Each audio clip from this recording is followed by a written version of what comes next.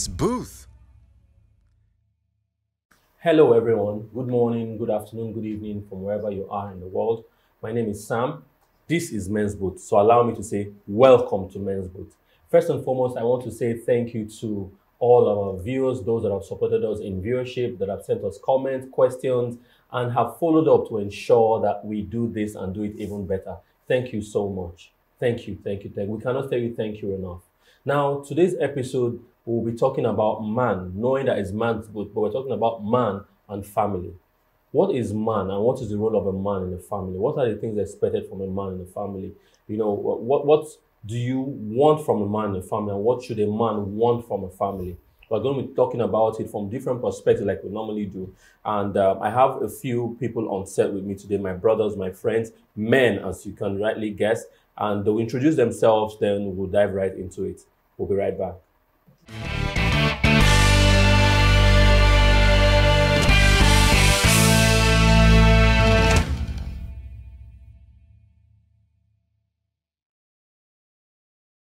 Welcome back. Now, before we go right along, I would like to introduce, or for my guests or my brothers and friends on set to introduce themselves. So, first, my name is Tommy, and it's so good to be here. Yeah, this is your debut. First time on set, right? It's my debut appearance. Welcome. So glad to be here. You're welcome. Yeah, thank you. And I'm Henry. You know how we do it on the Men's Booth. Yeah, the oldest man on set. Yeah, actually. Well, if you check, you might just be surprised. No, we're not going to be checking birthdays and No, I'm not asking you to check. Yeah. I'm saying when they check. When they check, they'll be surprised. You know? Surprised. Well, you are younger. You can be Googled. Do you know that? Yeah, but if they Google it, it will show that. No, they will Google you, not me. So why would they Google you and it will show me? No. What I mean is to show that you're the oldest. All right, so whatever. We'll see. By the time we're done, you see all the wisdom that will pour out from you. Yeah, exactly. That's what I'm waiting for. You probably have the longest experience with regards to matters we're going to. Let's just go. This is Men's Booth. This is Men's Booth. So this is how Men's Booth is. So here we're free. We talk about things, how we see things. And because we know that first and foremost, we are God's children. Yeah. So everything we talk about roots from there or stems from there, right? The world that we have it today, there's been a lot of confusion in the world out there. They have people that have been raised by social media. There are people that have been raised by TV. But we know that we are not moved or we are not raised by such matters because they are not solid. Today they are this, tomorrow they are that. The only thing that our life is based on is God's word. And someone said to me the other day, he said, newspaper comes up every day with new news, right? Every day is new. Something new different. Information. Yes. See, but the Bible has had the same news inside of it for over how many thousands of years? 10,000 years. For as much as we remember, the Bible have the same news inside of it, and it hasn't changed, and it always has proven to be true and true and true. But the newspaper, the internet, every day they come up with something new. One day they tell us we have 9 planets, and another day they will wake up and tell us that the planets have increased. Another day they say it has reduced. But the Bible has been true over creation. So that's why we base our life on the Bible. So going right along, now we're talking about man and family. What's the relationship between man and family? In your own expression, Henry, let's start with you. The family is a social unit. We all know that, and a social unit doesn't just exist on its own. It is made up of humans, so to speak. A man, a woman, and children. Or if you want to go extended, some families are big, some are as small as can be, 2, 3 people, and some are massive. Football team. Yeah, like my family. I'm talking about my extended family. So, some people have big families, some people they have small family, but the spiritual role of a man in a family is the man in a family, not just a man, because they can have other male children in the house. Okay. Yeah. But the role of the man in the family. Yeah. Is a lot. The man is there to direct.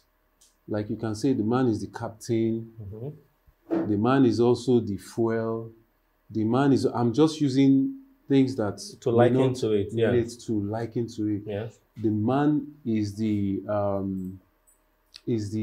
defender of his family. The shield, sort The of. shield, Yeah. the shield. Like he's the one that directs the course of that ship. So, if that is not to say that a family without a man is or cannot go far or cannot travel far. It's just the fact that when there's a man in a house, there's something he brings to the table. Now, every I want to use the word I don't know if I can use the word real man, because we found situations where in a family there's a man, there's a woman, there are children, but the man's role has been relegated to the background by himself. He has refused to lead his family, therefore the family is just there, just existing. So everybody in is other finding words, their the man being a own captain. way. Yes. Sorry? No, so what is, you made something, said the man relegated himself to the background. Exactly. And now everybody's living their own way, which means the man is supposed to take leadership. Take leadership, and hereby the family is tossed here and there Whose fault without do you think that direction. one would have? Whose fault was that?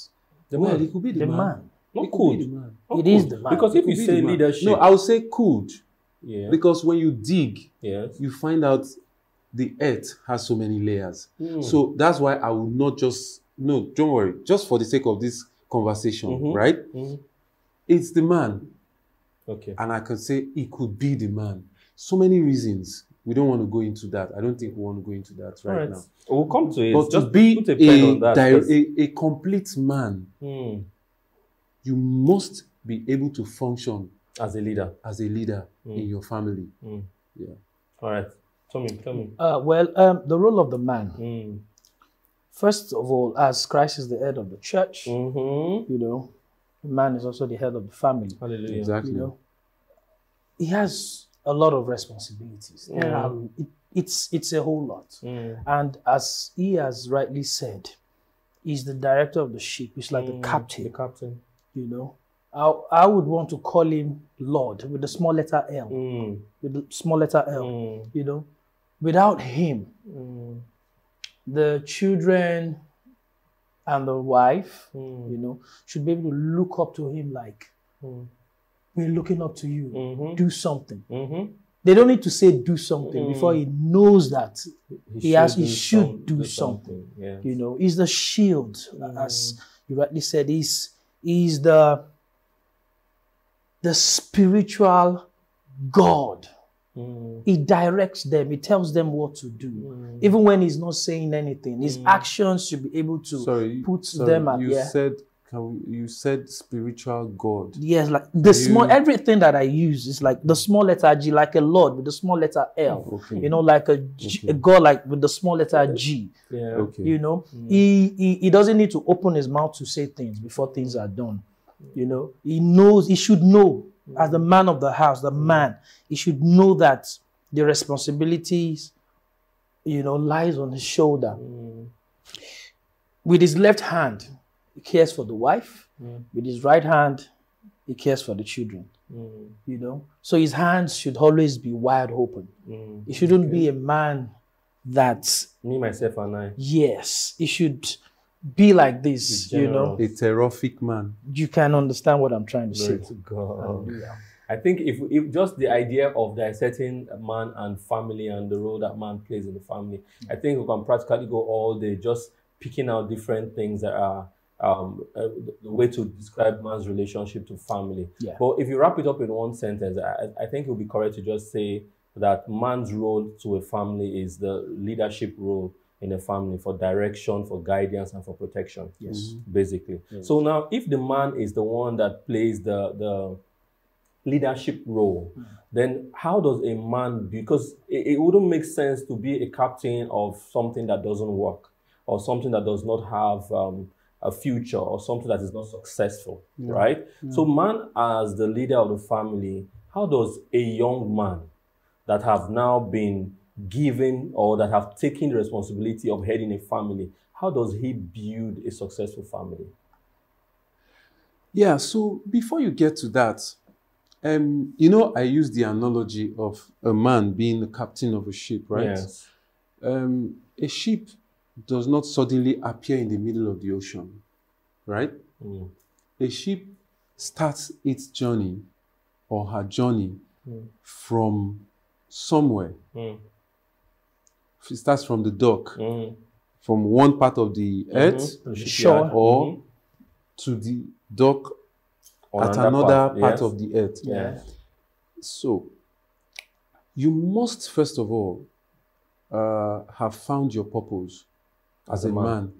You must have found, you must know where you want to be. You must know who you are, first of all, where you want to go, or where you're going where you want to be, yes, where you want to go to. You must know yourself. Well, in this day and age, it feels like you should know, because not everybody knows. You know, from the old times, you must know.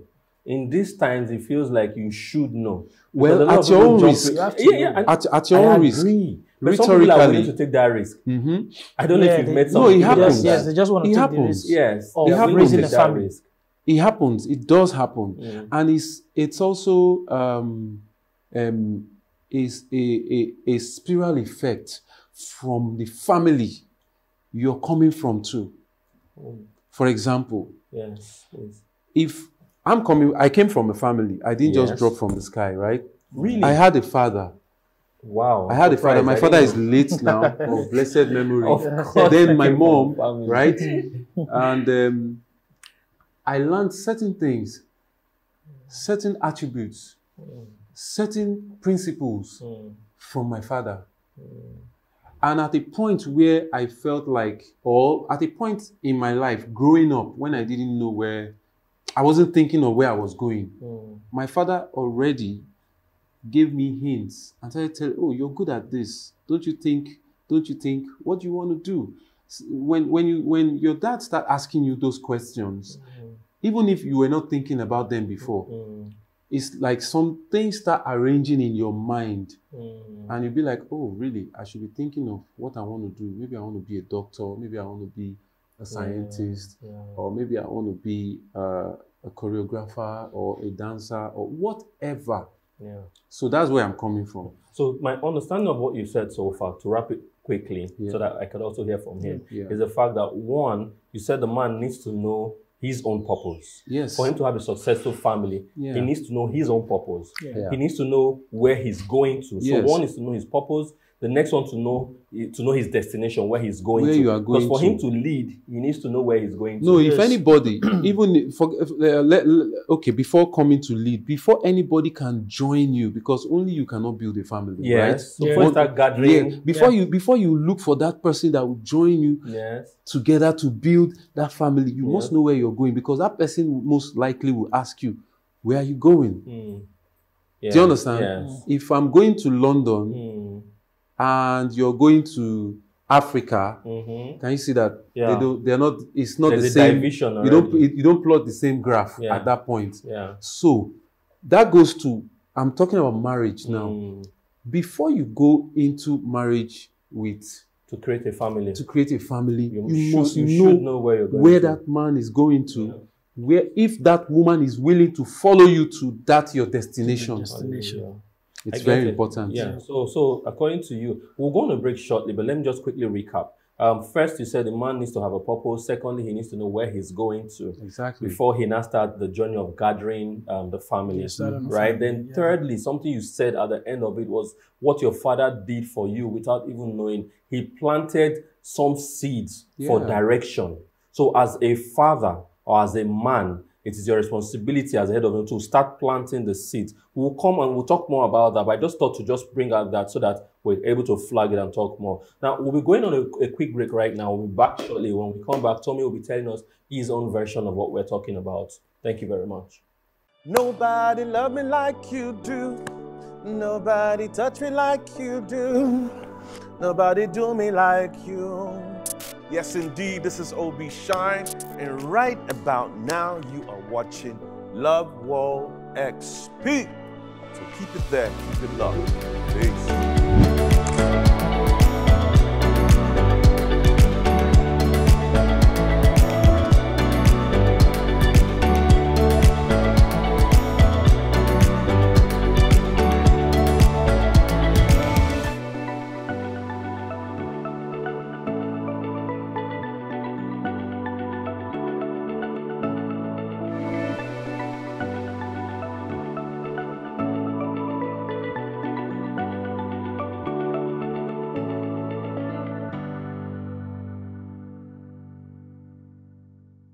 Welcome back.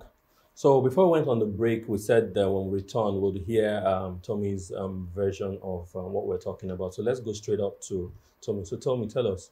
All right. Not to take anything away from what you said before we went on that break, there is this thing that a man needs to understand. It's called transition. You must be able to understand that you have transited from that life that you had when you were under an authority of a man who happens to be your father. You're no more there. You dropped off to start yours. Just as God called Abraham, not Abraham now, as God called Abraham out from his father's house, he understood that he transited at that point. So as a man, before you start a family, you must be able to understand that you've left that the way you used to do, so to speak. Or you must be able to understand that you are no more under your father's authority. You want to become an authority of yours. You want to have your own fold. So you must be able to understand that. Having understood that, there is one thing that you must do. You must be very close to God. To start a family is not a joke. Really? It is not. Tell me. What? It is not a joke. There are many things, there are so many things you should do or you need to understand.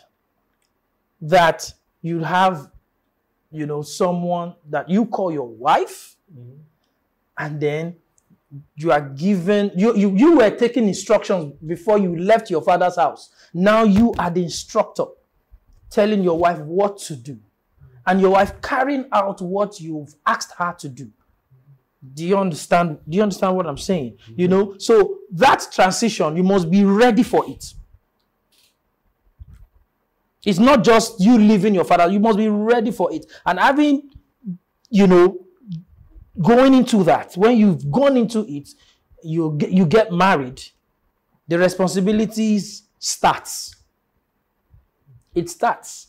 And how do you now? The question is, how are you able to know those responsibilities so that you can have a successful home? So that you can have a successful family. Those are the things that will now start popping up.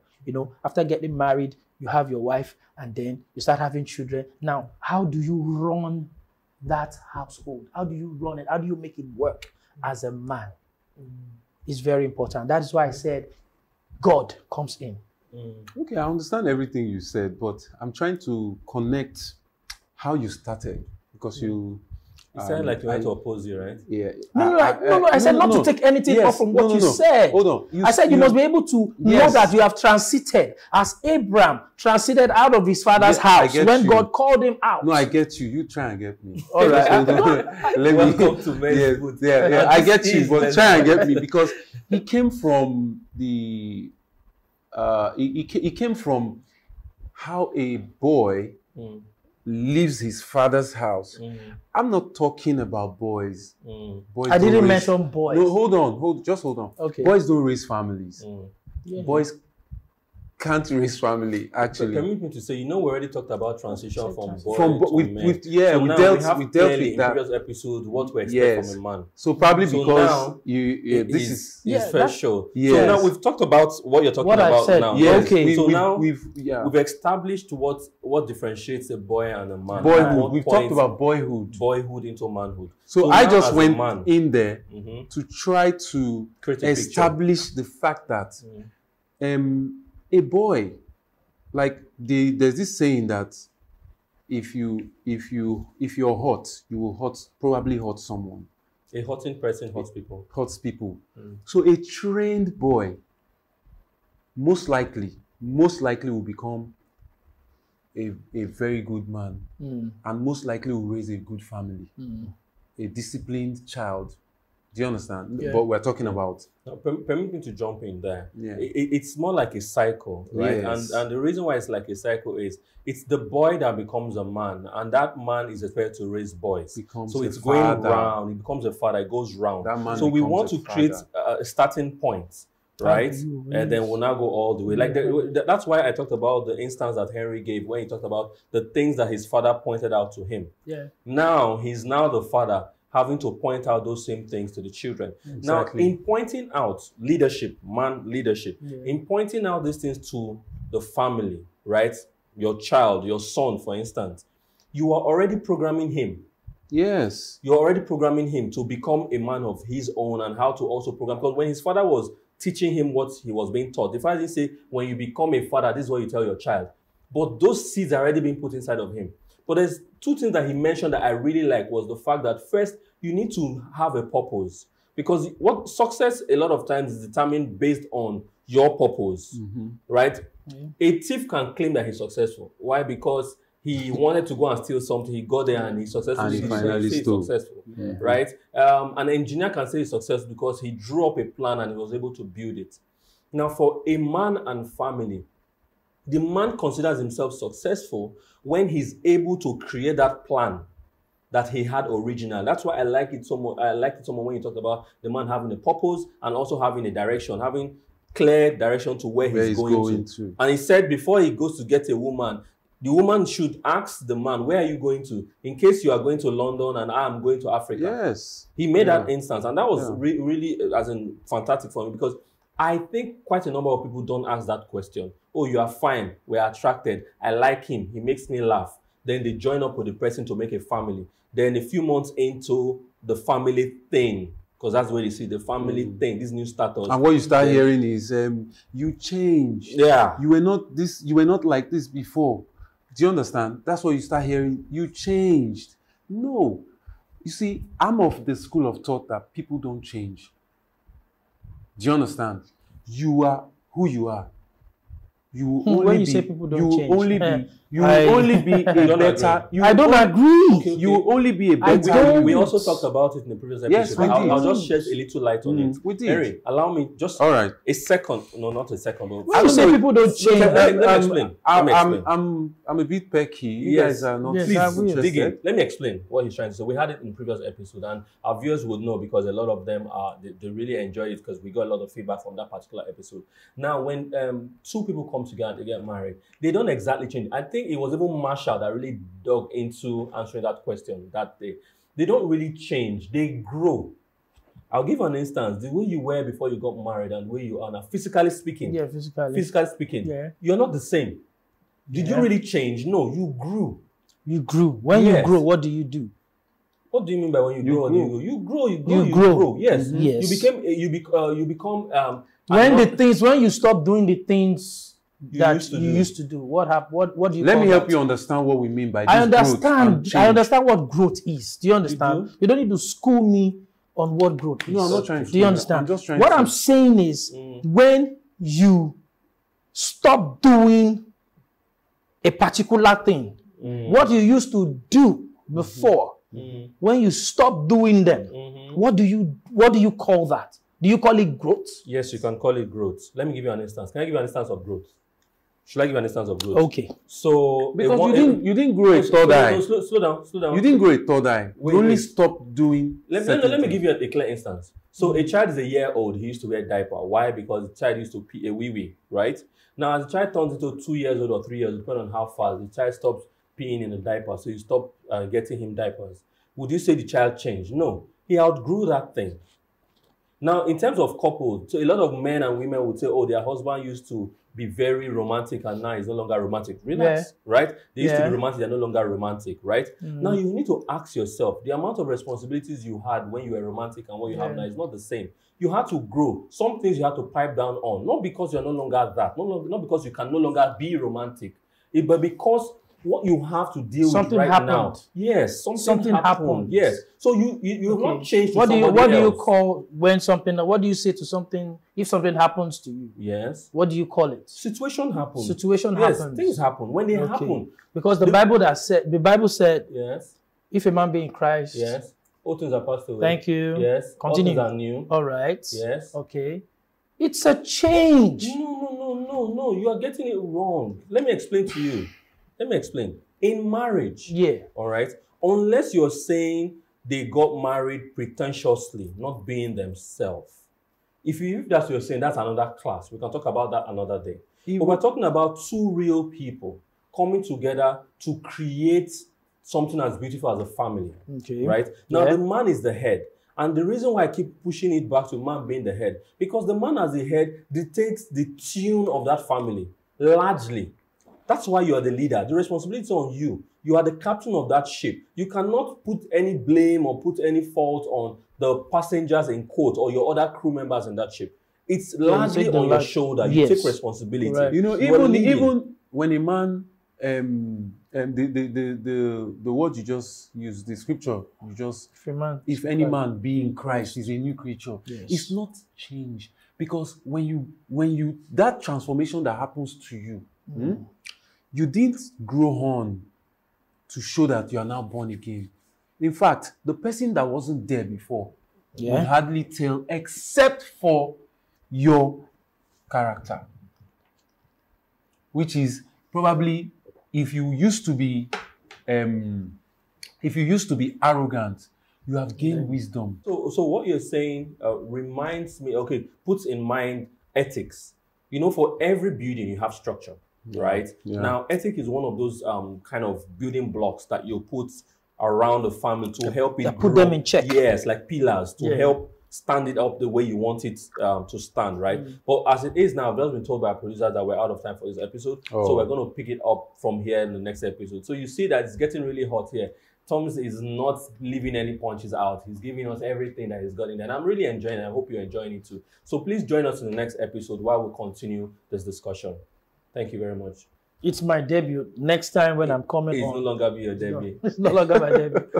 It's so good to be on this show. It's such a great opportunity. Yeah. Henry, please tell me. I've had a wonderful time, especially with Tommy. So it's the Men's Booth, everyone. And thanks for joining us. Bye-bye. Bye.